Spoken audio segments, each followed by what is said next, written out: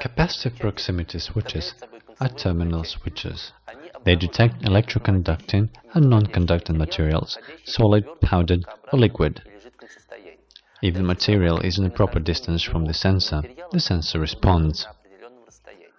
Capacitive proximity switches comprise the following basic units. The generator secures the electrical field for the interaction with the object. The demodulator transforms the amplitude variation of the generator high-frequency vibrations into the variation of the constant voltage.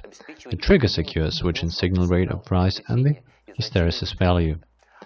The intensifier increases the inlet signal to the necessary value. The light-emitting diode indicates the condition of the switch, controls the efficiency and the adjustment operability.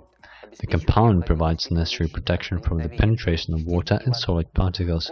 The frame secures the mounting of the switch, protecting it from mechanical damage. The frame is made of brass or polyamide. It is replenished with hardware.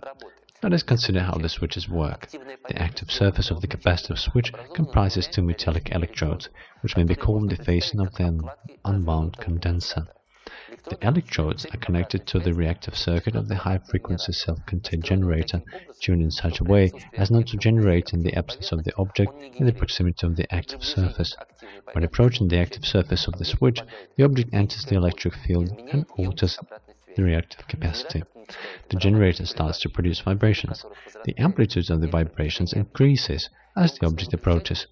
Capacitive switches respond both to the electro-conductive objects and non-conductors. The fact that capacitive switches react to various objects makes it possible to use them in a wide range of spheres.